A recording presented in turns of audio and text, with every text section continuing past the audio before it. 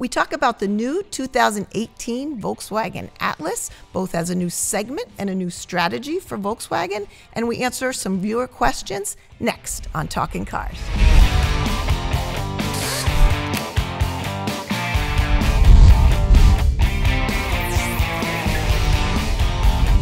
Hi, welcome to the show. I'm Jennifer Stockberger. I'm Gabe Schenhauer. And I'm Jake Fisher. Today we're going to talk about a new vehicle. We just took delivery of our 2018 Volkswagen Atlas. So kind of a new thing for Volkswagen. Large SUV, 3 rows. Impressions, first impressions? So yeah, I think no one should shrug at this Atlas because it's really very competitive, and it's got all the it ticks all the boxes. It's got a great powertrain. It's really roomy. I mean, the third row is a real legit kind of seat for real adults.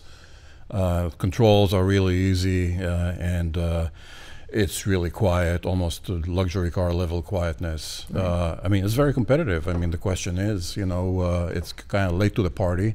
It's competing with well-established nameplates out there like the Toyota Highlander and the Honda Pilot, which kind of like dominate the segment. And you know, its work cut out for it. Yeah, and Volkswagen's been a little tarnished lately, and in the public opinion arena. So it remains to be seen how it's going to take on. Yeah, and powertrain V6 first, right? Yes, it's a V6. Later there's going to be a 2-liter turbo, but only with front-wheel drive. Oh, okay. But yeah, the V6 and the 8-speed automatic, it works really great. Nice, really nice. Any thoughts? Well, finally, right? What Americans want, 3-row SUV. It's actually almost amazing that Volkswagen, being such a huge global company, has taken this long to provide that, which is such a kind of an obvious thing, right? Yep. I mean, we've got lots of small station wagons and all these kind of esoteric vehicles, and even when previously with a midsize SUV, they had it was 2-up market actually, right? It was the same platform as the Porsche Cayenne. And it was kind of like a down market Porsche, and sold with no talking about the Touareg. The Touareg, exactly. So it's just kind of like, yes, this is the right car for our market, and they're doing it right. Quiet, roomy, good, nice powertrain. Not the sportiest vehicle in the world. I mean, certainly not what someone maybe coming from a Volkswagen background is really expecting. That's what I was going to say. Are they going to feel alienated or like they've sold out or? But, yeah. Maybe. I mean, there is a potential for that. But, I mean, for years, Volkswagen relied on Euro-centric cars that were always the smallest in the segment, the most expensive in the segment. I mean, they were premium, nice interiors, and they had the nice ride and handling. But I think only in the last few years, Volkswagen realized, you know what, in order to compete in the U.S. market, got to go a little larger, a little less expensive, a little less premium. So that's what we saw with the current Passat, how it competes with Toyota Camry and others, and the same with the Volkswagen Jetta, and even now with the new Tiguan. Well, I mean, it's more global thinking. So before it was like, let's build a Golf. Everyone likes Golfs. We'll sell a Golf in every market. And now it's very different. So the Atlas, for instance, it's for North America and China. This is not a European vehicle. Right. I was saying, we were talking, I traveled in Munich. You don't see any Atlases in Munich. It's Golf, Golf, Golf, Golf, Golf. So You're right. It's for here. And that's interesting, that strategy to bring it just to this market. It's not a global car. They need that piece. It's not a global car, but it's a global company. And, the other car companies do the same thing. I mean, they're not selling lots of, Camrys and Highlanders in Europe. They're not even selling a whole lot of those things in Japan, their home market. So, I mean, I think it's understanding each one of the markets and figuring out, okay, fine, China and America have maybe similar tastes, so we'll build a vehicle for them. We'll build another vehicle for Europe, maybe other vehicles for Japan. Yeah, I mean, the Golf is still the best-selling car in Europe, but the U.S. is a whole different world. I mean, the Atlas is built in Tennessee, and it's made for America. It's conceived by Americans working for Volkswagen.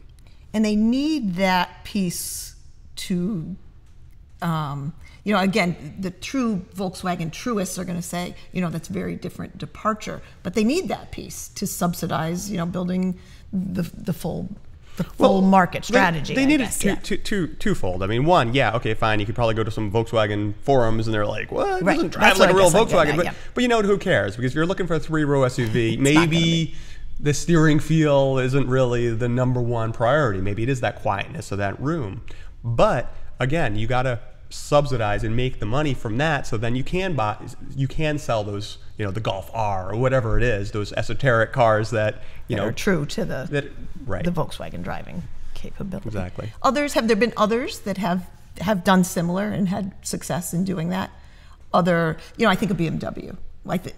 Correct me if I'm wrong. When those SUVs, they said, "Oh, BMW is going to build an SUV. How horrible is that?" But well, we all know where the market's going, and SUVs are kind of like taking chunks of the sedan segment, and there are some brands that rely completely on their SUV. For instance, Jaguar F-Pace. I mean, it's 80% of the brand now. Wow. And BMW with the X5. I mean, that's one of probably the best-selling BMW in the world is the X5. Right. And I think it's a great example with Porsche. So, I mean, with Porsche, when they came out with SUVs and front-engine cars that, how dare they? The Panamera, how could they? This is not a real Porsche, and they've completely lost themselves. And the truth is that's why Porsche can continue to exist. Because then people bought them. Yeah. Well, they buy them, they can make some profits, and they could still have the 911, the 911 GT3, and all these different, these Porsche that sell in lower volumes, but keep that brand alive. If Porsche said, "No, we're just doing sports cars, that's it," you can't have a business model that way. Right. And there's others coming, right? The Subaru. Yeah, in terms of 3-row family SUV. Yeah, Subaru used to have the Tribeca, which wasn't very successful, and now they're coming up with the Ascent, which is probably about a year away or so. Yep. So it's a strong segment. Is it coming up with the Ascent? I thought that was... Yeah. That's good. See, we didn't do that intentionally. It's ascending. But I mean, it's kind of like there is a formula for these 3-row SUVs. And with the Tribeca B9, I mean, I don't know if anyone remembers this car. It was just a little bit bizarre. It looked crazy. It was smaller inside. They're figuring out, okay, here's the strategy that works. Here's the size of vehicles that people are looking for, and let's build one, see what happens. And I do see similarities between the Atlas and the squarer shape, better visibility, great convenience for families. That's right. Very square. There's more room inside. Oh my gosh, and from a brand perspective, you have to let your customers have something to move on to. Let's say you grew out of a Forester. Right. Sure. Where do you go after a Forester? And you mentioned you brought the Tiguan. We were talking about the Tiguan too. So very similar strategy there to keep the Tiguan more for this market as well, right? Right. So yeah, the old Tiguan was very Eurocentric. It was small and too premium and too expensive. And now it's one of the largest in the segment. It's 11 inches longer than the previous Tiguan. It's even longer than the Chevy Equinox. And that allows it to have a 3rd-row seat. Actually, we just have a first drive on our site about the Tiguan. So anyway, it's designed to compete in the U.S. and compete well on price, on size, and not so much for the enthusiast market. Yep. Well, one thing that reminds me, what Volkswagen is doing is almost like old school German vehicles, because it used to be like the 5 Series and the 3 Series BMWs. They look the same except there were different sizes. You cut the sausage a different length, and the Mercedes-Benz were that way. And you look at these two SUVs, it almost looks like it's the same vehicle. One's like a little bit longer, one's a little bit bigger, but I mean, they look so similar. And in the interior is so similar. I mean, it basically has the same controls and the same pieces. It's just, do you want, the 7/8 scale one or the full-size one? Right. Yeah, Mini Atlas and a Maxi Atlas. Right, yeah. Exactly. Right. Yeah, and I was really, from a family perspective, there's a lot of convenience in that van, or that SUV with access. It's okay, you can call it a van. Oh, yeah, no, I can't call it a van. I didn't mean it. No, that SUV. So really good. So we also have some viewer questions if you guys are ready. I'll look at some questions. Sure, why not? Sure. Okay, first one Consumer Reports and its reviewers used to be scholastic, but now they are just a bunch of idiots. I think they're talking about you too. They're probably not talking. No, they're a bunch of idiots who are out of touch with reality in America. People buy the Toyota Camry for its reliability, no nonsense fuss, and family and user friendliness. No one that they know of would buy a Camry for its look, driving dynamics, etc. American families just simply want a car that will take them from point A to point B.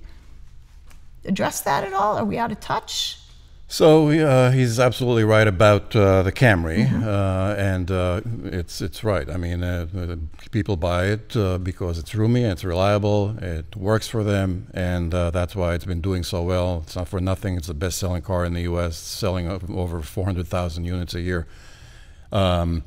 And we actually touched upon that in our previous podcast. We said, you know, the formula of the Camry is brilliant, but somehow Toyota feels the pressure to appease all the Camry detractors out there that are not crazy about the looks or the handling, and pretty much all the buff books. And we said, you know, that criticism is largely unjustified. I mean, the Camry just gets a bad rap for some reason, but yeah, I mean, Toyota basically stuck to its tried and true formula here. And it was just a little lip service for styling and handling, but it's still a great car. I'm trying to find the Consumer Reports that doesn't like Camrys. I mean, have we put out a lot of negative on Camry? I mean, look, I said before it's boring, and I mean that in a good way. That's what I mean, look, it's boring, and I mean, you look at, I could get a Maserati or an Alfa Romeo that's in the shop. It's very exciting, you know, and maybe exciting when it leaves you stranded somewhere. But I mean, the Camry is a bit boring. It is. It doesn't mean don't buy it. I mean, it does things really, really well. And sure, it's not, you know, that razor pinpoint, you know, handling, and it's a bit isolated from the road. But I mean, to some people, that's luxury. You know, that's something that you're looking for. So it's quiet. Yeah. It's quiet, and it's luxurious, and it's decently priced, and it's reliable, and all these good things. So yes, we will continue to say good things about the Camry and recommend them. For sure. I also think there's a point about our ratings that we've had to make some assumptions of what we think people want. And there's people out there that just say, tell me the best one. They don't really care how we got there. Just tell me the best one. So we've created these formulas of scoring that give you the best one based on that formula. But there's an opportunity, and we say this on cars and other things, absolutely delve in there. There's a ton of information in there. It may not be the best one for you, but read the words, look at the ratings in the areas that you're more interested in, unpack that a little bit. Our best one might not be your best one. And we're hopefully at least giving you that, you know, to say, hey, it might not be the most razor sharp, but you have to say, as a reader or a subscriber, not interested in that. So I'm going to skip over those words. And we really encourage people to use the ratings to their own benefit. Right. Yeah, absolutely. I mean, look, you look at the ratings. It's like they're not the best cars for me. Right. They're not the best cars for you or you. I mean, it's just kind of like overall they're better. But all the cars have different things going for them, and we try our best to try to explain what those are. The good and the bads. Right. Which may not be your good and bad. Yeah. Sometimes it's a little difficult to cram a complex reality into just one bar graph or one numerical score. Formula. So you really have to pay attention to the details, and at every opportunity we'll be the first ones to say, you know, if you like driving and you want a family sedan like this, the Ford Fusion might be a better car for you. Right. Sure. Right. And hopefully that's there. Hopefully we've given that. So anyway. Hi, CR. You mentioned putting bikes into minivans, standing up in an episode, and I was wondering what vehicles are not minivans that you can fit a bike in the back standing up. They've done this with a 2011 CR-V, but had to completely remove the back seat. What would be some alternatives, new or used, to minivans that can fit a bike standing up without removing the seat? I'm going to give this to Jake because he does this all the time. So, being Mr. Triathlon. So, any thoughts? Well, look, I mean, from the beginning, it's like, how about a minivan? Right. Minivans are great. I'm always grabbing our minivans when I go on and go out biking. Unless it's the Ridgeline.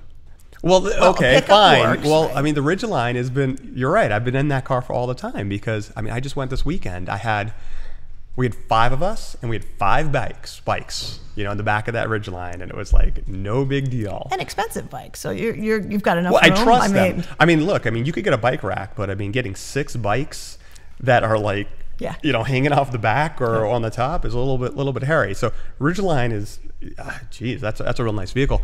But I mean, to that point, I mean, some of the earlier RAV4s had a real low floor. The you actually came up with it. Oh, before. I remember the Element. The Element, that was like, I took my kids to Martha's Vineyard, and I remember folding up the seats and rolling the bikes in. Yeah, it was great. yeah, the Element's got. I actually remember like 10 years ago when my kids were little and their bikes were littler. I used to stand up the bikes in the back of the 05 CRV, just fold a third of the rear seat, stand both of them up, and seat belt the bikes also, so they don't just roll inside the cab. And again, we mentioned, I think, a couple episodes, there was the Transits, and those do work. There's extra height, but Well, and you could deliver packages at at the for same a time. time, right? More commercial vehicles, but they bit. were out there. I think that's from the same segment. Yeah. Third question, I want a Jeep. I am physically handicapped and walk with a cane, so I need an SUV. I'm having a little trouble deciding between a V6 all-wheel drive Cherokee Limited or a used V6 all-wheel drive Grand Cherokee. Size not an issue, interested in your take. Reliability is not part of my choice, so stick to Fiat Chrysler. Don't want any other brand. So one of the things I'll say is we did just do some coverage on best cars for senior drivers. And a lot of that is about limited mobility at seniors' age. But one of the things we talk about is how great SUVs can be to this person. When you get that hip height kind of slide in, ease of access, that's huge. Right, no climbing, no ducking. No climbing, no ducking. Right. You know, you kind of sit and swivel your legs in. In this case, I just did a little bit of homework. The Grand Cherokee is about 5 inches taller in that ground to seat height. So I don't know how tall this person is, but both, it's not an especially tall SUV. So probably both of those would work from an SUV, though the Grand Cherokee is a little bit higher. Certainly I would encourage, you know, try both, you know, if you can. Yeah, I'm cracking up just a little bit. It's like, you know, I have a hard time getting cars, so I need an SUV. Right. Like, what about a minivan? I mean, Chrysler makes a few minivans. Right. They seem to be popular for those. Those are really easy to get into. They might be too big. But yeah, they're Probably very get easy. better fuel economy than those guys. Yep. But you know, I mean, the other thing about it is, I mean, you know, of course, you know, I don't care about reliability, so I'm kind of okay. That's fine. That's neither here nor there. I mean, on those vehicles, look, the Grand Cherokee is such a nicer vehicle. I mean, that is just a luxury vehicle that is really nice driving. The Jeep Cherokee, okay, it's newer. It's kind of an also-ran. Yeah, if you're going to go with the Cherokee, get the V6 and the Limited with the leather seats. And I was thinking too, and again, I always am from the safety aspect, there would probably be some available safety in the newer version, but you're certainly getting ESC, you know, don't go any earlier than that. But yeah, the Grand Cherokee would work too as a better car. All right, that's about all we've got. As always, thank you for watching. If you want any more details on any of the things in the cars we talked about today, check out the show notes below, and we'll see you next time.